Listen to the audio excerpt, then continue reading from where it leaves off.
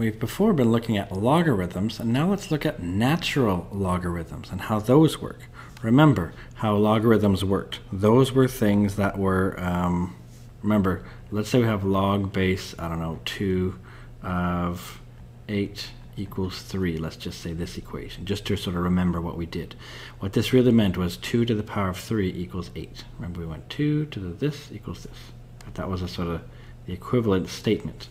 So logarithms can be used in order to help us to get to exponential notation.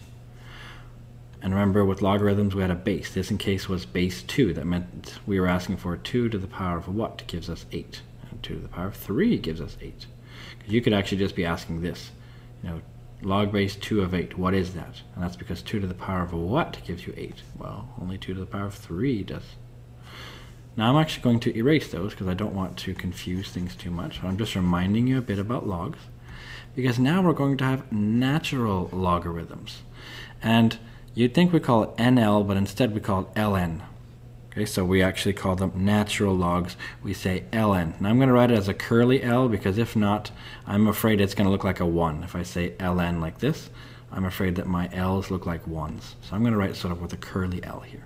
So LN of x is just log base e of x. So this is the main definition here.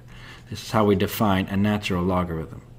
So a natural logarithm is nothing but a log with a base of e. In other words, we're going to say e to the what gives you x. That's how it's defined, this natural logarithm. So as you see how natural logarithms are related to e. Remember in the last video we were just looking at what e actually is. It's an irrational number, and it's approximately 2.71828, but it's not exactly that. Right? It keeps going forever. It's a non-repeating decimal. Okay, well, what can we do with this? Well, we can also learn this fact then, that ln of x and e to the x, they undo each other.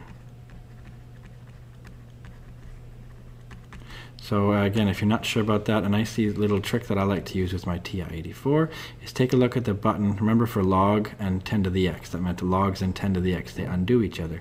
Well, natural logs and e to the x undo each other. So ln and e to the x are sort of, they're opposites. So what this means then is, you could state then that e to the power of ln x, for example, that it's like these two right here undo each other. The e and the ln sort of cancel each other out, and you're just left with x. Just like, in this case, what if you want to have e to the x and you want to undo that? You know, let's say you have e to the x, you want to undo it. We'll take the natural log of it. Because natural log of e to the x, well, natural log and e undo each other, so you just have x.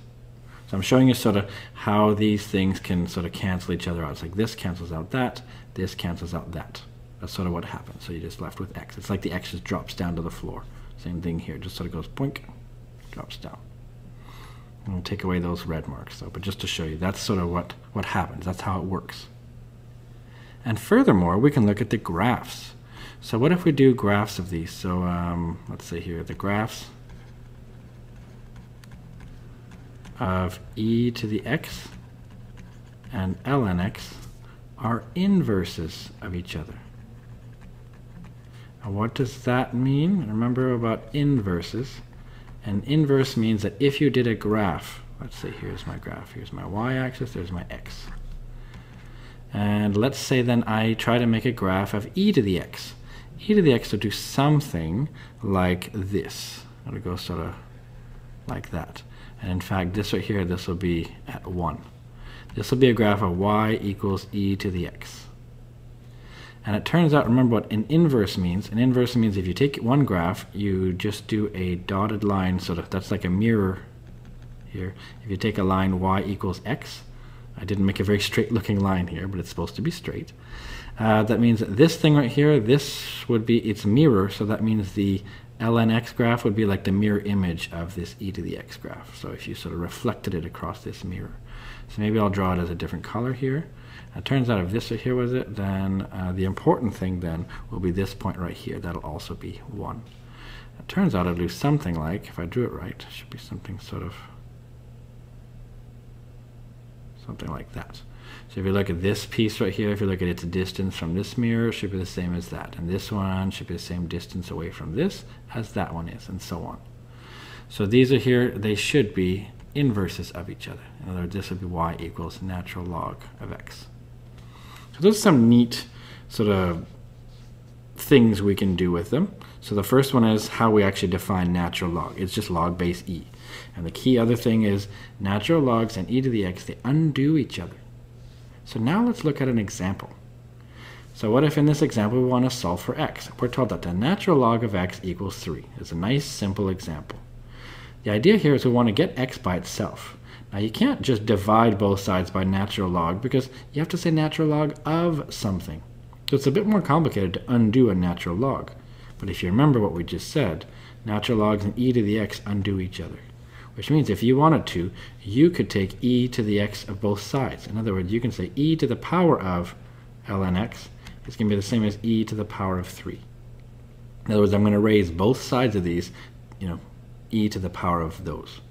In this case, so e to the power of ln x and e to the power of 3. I can arbitrarily do that as long as I do it to both sides. The advantage, however, of this is that, look at this now, this ln and this e, they undo each other. That means the x sort of drops down, so we have x equals e to the 3. That's it. That's the exact value. If we wanted it to 2 decimal places, then we could actually calculate it. So we could say, great, what is e to the power of 3?